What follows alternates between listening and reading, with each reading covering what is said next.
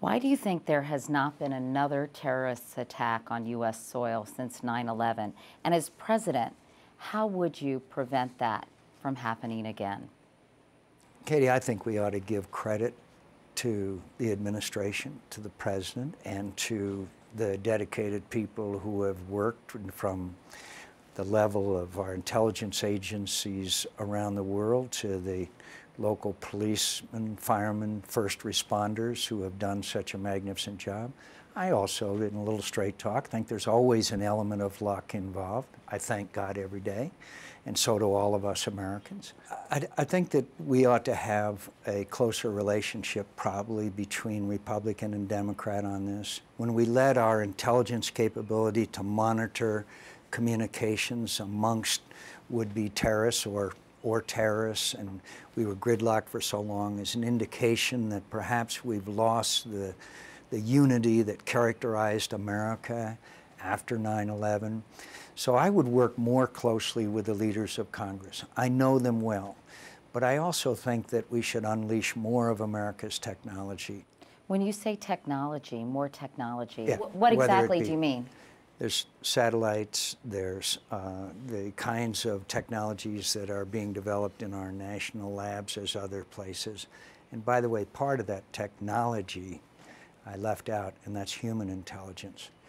Our technological capabilities are pretty good. They're going to get better, and we've got to work on getting them better. But we still haven't got the kind of human intelligence that can tell us the intentions of the enemy. Well, I think that the initial invasion into Afghanistan disrupted al-Qaeda, and that was the right thing to do. I mean, we had to knock out those safe havens, and that, I think, weakened them.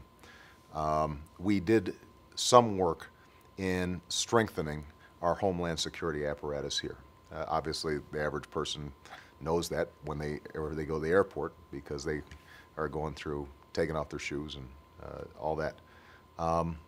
The problem is, when we got distracted by Iraq, we gave al-Qaeda time to reconstitute itself. And we now know, based on all the intelligence available to us, that they in fact have set up safe havens back in Afghanistan, the hills between Afghanistan and Pakistan.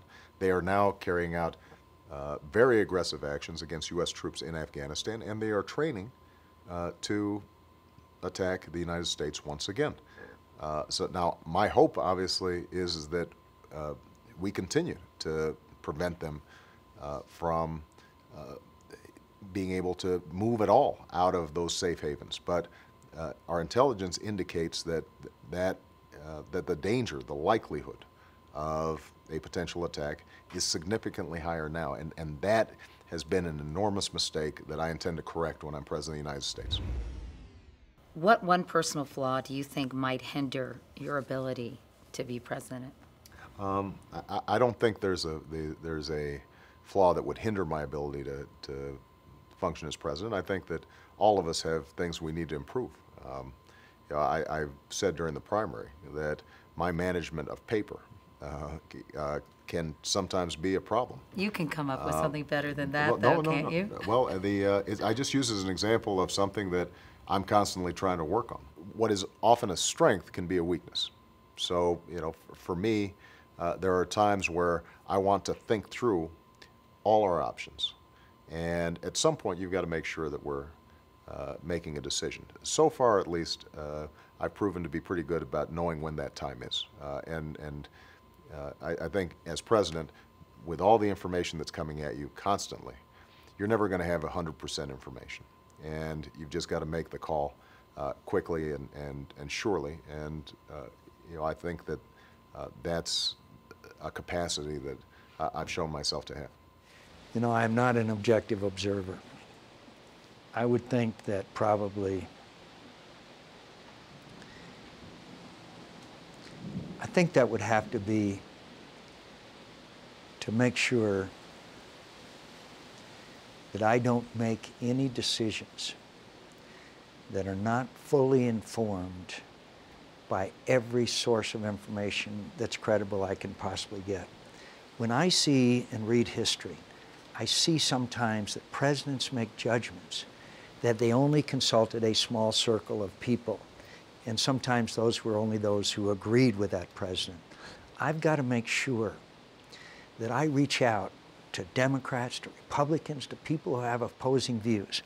Because when we're making decisions about the future of the country, you cannot discount practically any viewpoint. So what happens to presidents in history is they get in bubbles and they don't get all the information they need to make the best judgments. I've got to guard against that.